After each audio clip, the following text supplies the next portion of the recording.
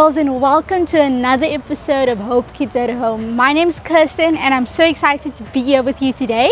Before we get into some really cool praise and worship, remember, grab your Bible, grab your offering, grab your dog and your cat and your mouse and your mom and your dog and your cat and your mouse and your mom again, and join us for today's episode. We're so excited to be here with you, and I know that you're gonna have so much fun in praise and worship. So get up onto your feet and let's join in praising God together.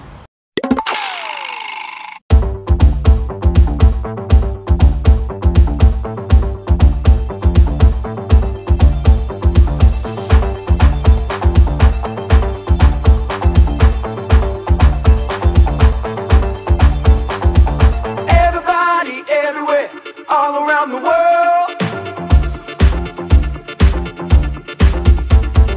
listen up right now, because I got something to say and it will be heard.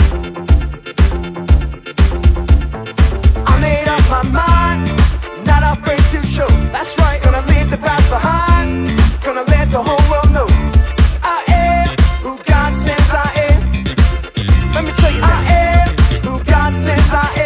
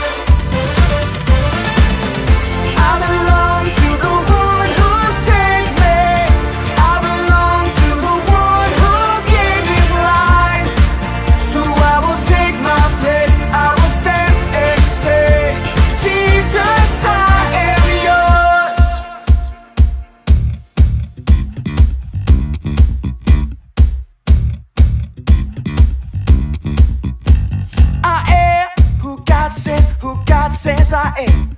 I am who God says I am. Let's go. I am who God says I am. I am who God says I am. I am who God says I am. I am who God says I am.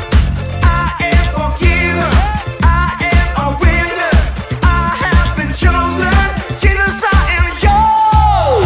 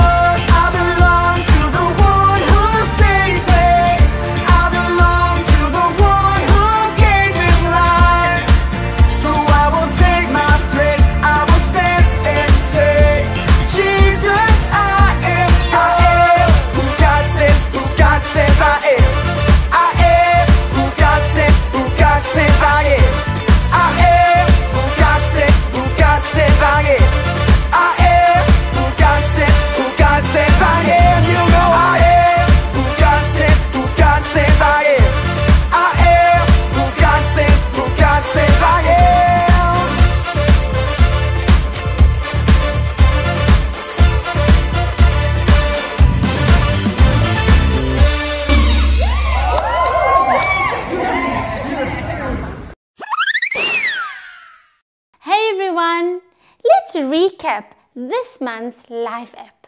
Cooperation. Say it together with me. Working together to do more than you can do alone.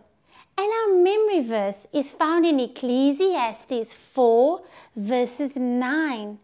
2 is better than 1. They can help each other in everything they do. What is tithing? Tithing is about giving your first fruits to God. No, not actual fruits, Proverbs 3:9 says, "Honor the Lord with your wealth and with the first fruits of all your produce." Tithing is all about giving the first of what you have to God. It's an act of worship, just like praying, reading your Bible, or singing songs to God. Many times in the Bible, people gave God their first 10%. In Genesis 14, Abram gave a tenth of everything he had to a priest of God. What is 10%? If you had $10, 10% is $1. So you'd give $1 as a tithe or offering to God. Where does your $1 go then? Your offering to God does a lot. That $1 helps pay for supplies, ministry, missions, staff, building, and the future of the church. That $1 or 10% makes a difference for the kingdom of God. Give your offering as an act of worship. We give to the church because we love God and what He is doing through our church.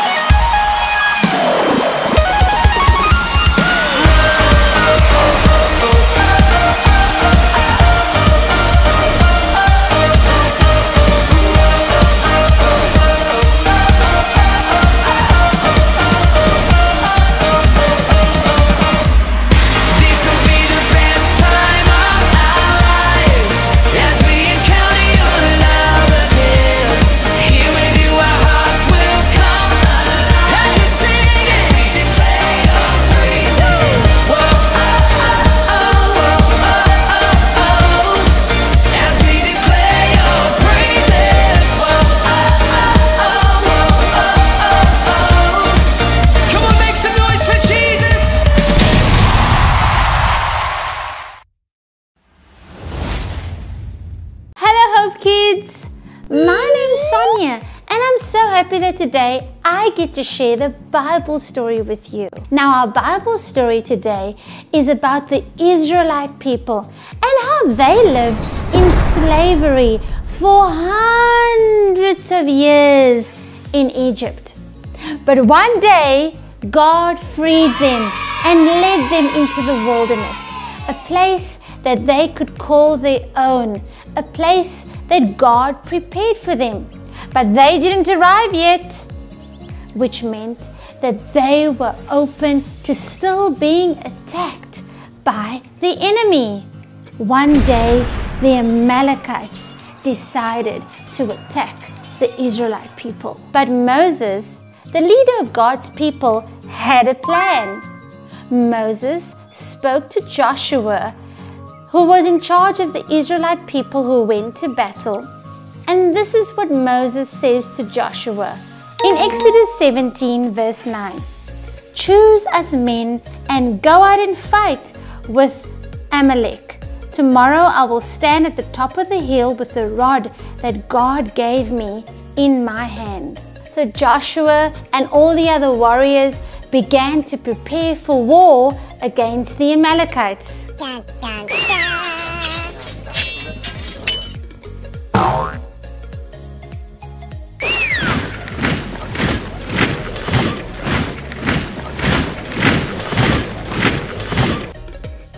Joshua and the Israelite people who were preparing for war went down to the valley ready for battle.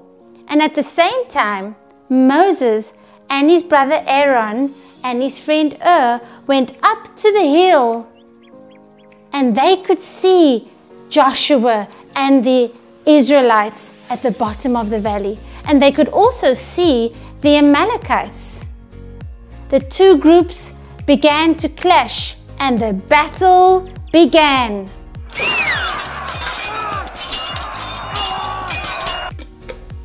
When the battle was on, Moses raised his hands up in the air with the staff that God had given him.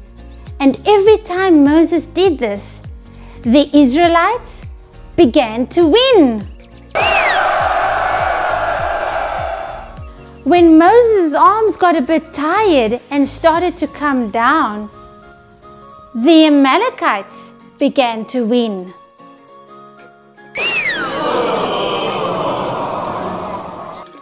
Moses raised his hands up, and the Israelite people began to win again.